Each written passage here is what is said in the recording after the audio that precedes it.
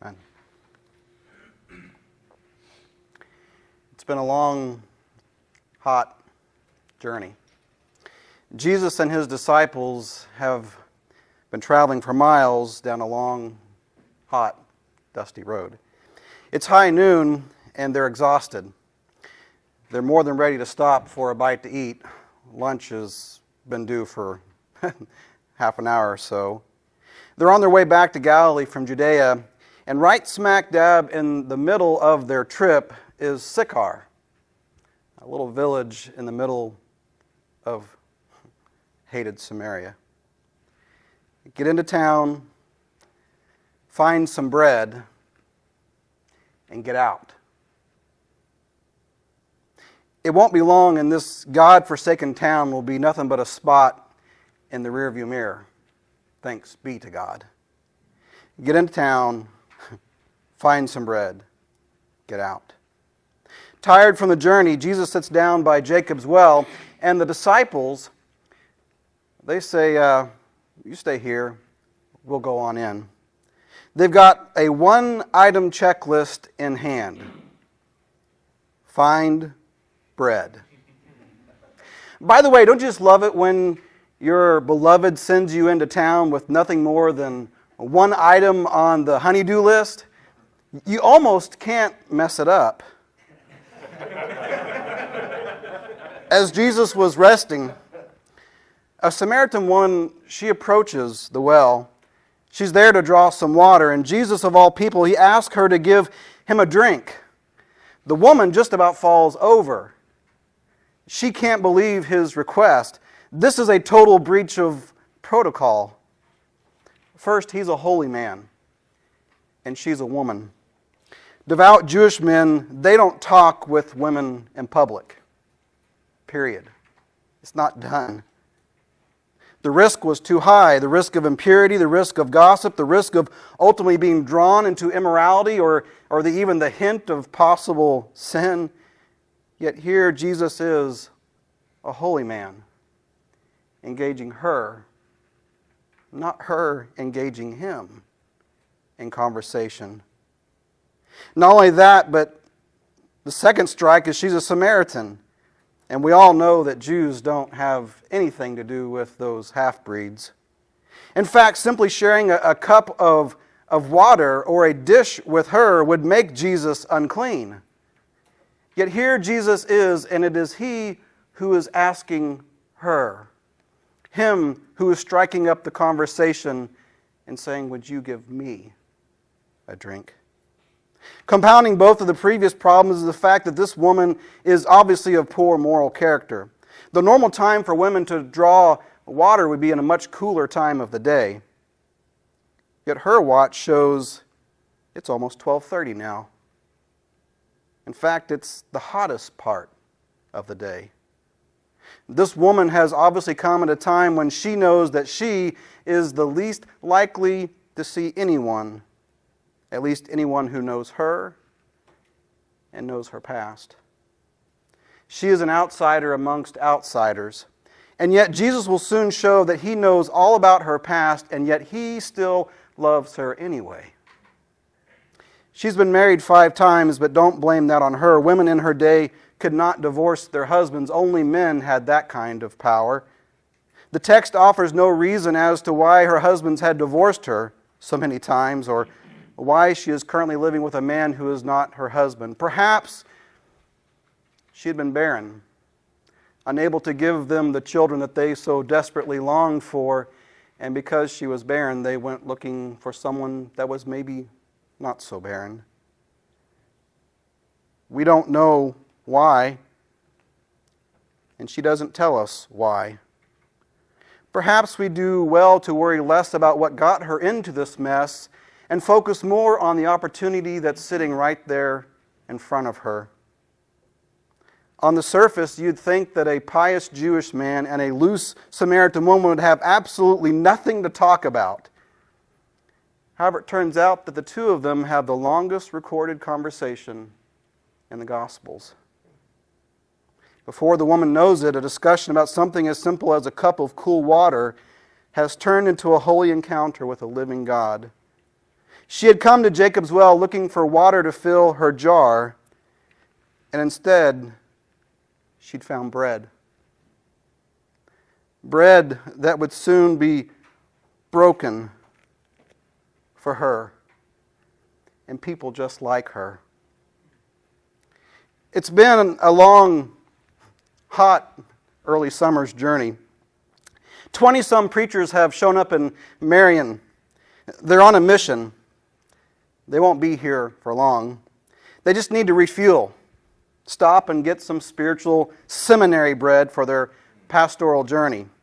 They've got narrative sermons to write, board members to impress, degrees to hang on their walls. They've got a one-item checklist in hand. It says, complete one elective. And it's with Lucetti. Get in, get what you need, get out. Come Friday evening, this town will be nothing but a spot in the rearview mirror. Yet somewhere in Marion, just outside a Dollar General store, sits a young woman. She's got long, sandy brown hair that's obviously been bleached one too many times. There's a cheap cigarette in her hand. She'd love to quit, but she lost the willpower to do so a long time ago. She's got 3 kids in tow by 3 different dads, and the guy that's living with them now will leave them just as soon as he finds out that number 4 is on the way. Yet the bruises on her arm, neck, and lower back indicate that maybe his moving on might not be such a bad thing after all. Only moments ago, she used up the last of her food stamps. Too many mouths to feed and not nearly enough money to go around. She sits there staring at the ground, surrounded by people and screaming kids, but lonely, broken, and hurt. Her own flesh and blood have given up on her. She can't remember the last time that her mom or dad even gave her a call. She's hungry. And she's in desperate need of bread. Here come the disciples. They've just been to the Panera Bread Company, and they have just about bought the whole place out. They were in such a rush to get in and out of town that when they left to go in, they forgot to even ask Jesus for his order. Not knowing what he might be in the mood for, they picked up all the staples: white, wheat, French, ciabatta, tomato, basil, and of course, Jewish rye. But wait, who is this he's talking to? Is that a Samaritan woman sitting and talking to him out by the well? Doesn't he know the protocol? Perhaps if we ignore the whole situation, it will just go away. In fact, praise God, there it goes, sprinting back to her God-forsaken community. Hey, Jesus, Simon yells, are you ready for some lunch? We didn't know what you might be in the mood for, and we forgot to ask, so we grabbed a variety of all the staples. Don't worry about the leftovers. It wouldn't be the first time we've had a few basketfuls. I know we've got way too much, but the Zebedee boys said that they'd take care of all the leftovers.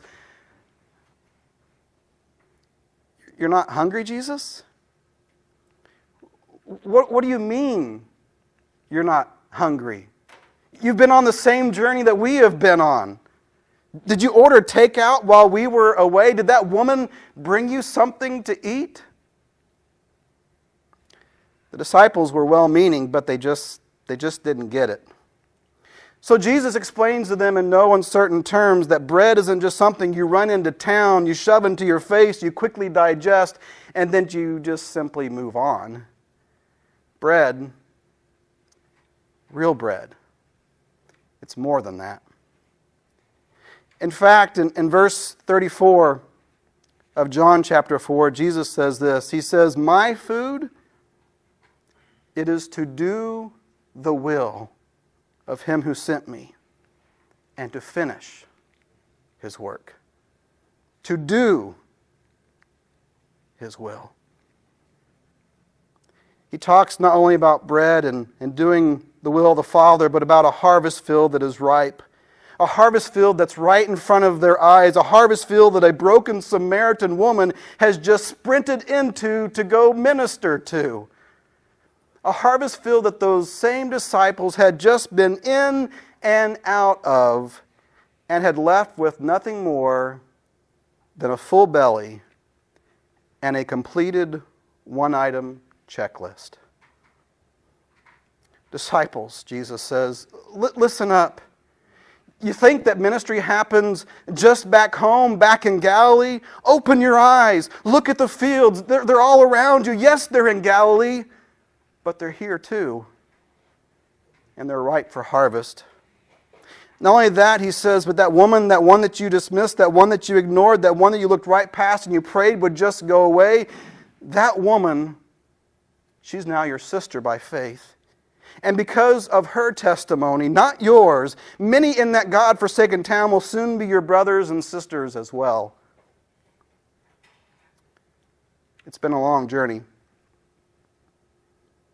20-some preachers have gathered in Marion, Indiana.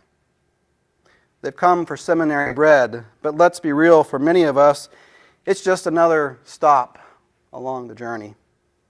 Get in, get what you need, get out. Yet somewhere in town, just outside a Dollar General store, sits a woman, 3 kids in tow, broken and longing for bread. I must confess that as I've wrestled with this text throughout this week, I've had to ask God to forgive me. To forgive me for walking right by her, and so many like her. To forgive me for being so focused on my one-item checklist, narrative preaching, and why I think that I'm here, that I'm afraid I've missed why it is that I really am here.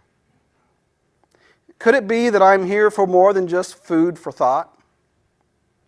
Could it be that I'm here not just to get some seminary bread, but rather I'm here to feed the broken, the beaten up, the hungry? I wonder what might happen if we as a group of seminarians, even though many of us were just merely passing through, if we, like Jesus, would choose to engage in the lives of the broken and the hungry right here in Marion before we leave town. Perhaps a common conversation started over something as simple as a cup of cool water could turn into a holy conversation, a divine appointment about an amazing God who is full of mercy and grace. A God who knows everything that we've ever done and loves us anyway. I dare say that one gospel conversation shared in a true spirit of love and compassion could lead not just to one broken life finding bread, but many, perhaps even our own. Father God, I just pray that you would enable us to have eyes to see what you see. Forgive me for my one-item checklist. Allow me to see the harvest field. Amen.